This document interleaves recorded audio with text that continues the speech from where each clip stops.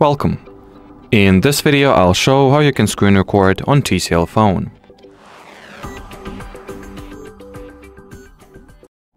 So first, you will need to open the quick settings menu by swiping downwards from the right half of your status bar. Now collapse the actual list of controls. Here most probably you will need to swipe this list to its second page. And among available additional shortcuts here, more often than not, you'll directly find the screen recorder. If you won't find the tile for it, go into the edit interface, then scroll all the way to the bottom, and among the list of unused controls, locate the screen recorder. Then drag it, well, to the list above it, and then get back.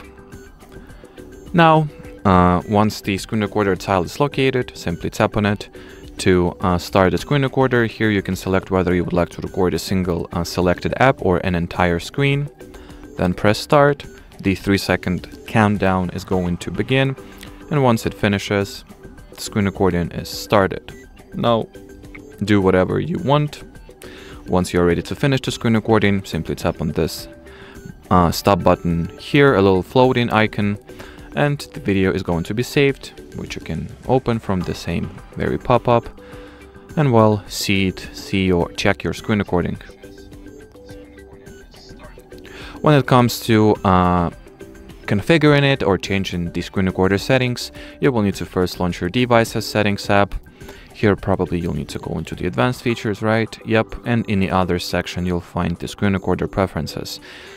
Which you can manage in terms of what sound will be recorded, none, only microphone, system, only system, or both system and microphone. You can show or hide the screen touch interactions, as well as select a preferred video resolution. In my particular case, on my particular phone, the selection is pretty poor. You can only switch between HD and SD, so 720p and 480p. Not even full HD, but that's fine. And well, as far as this video goes, that'll be it. Thanks for watching, and bye-bye.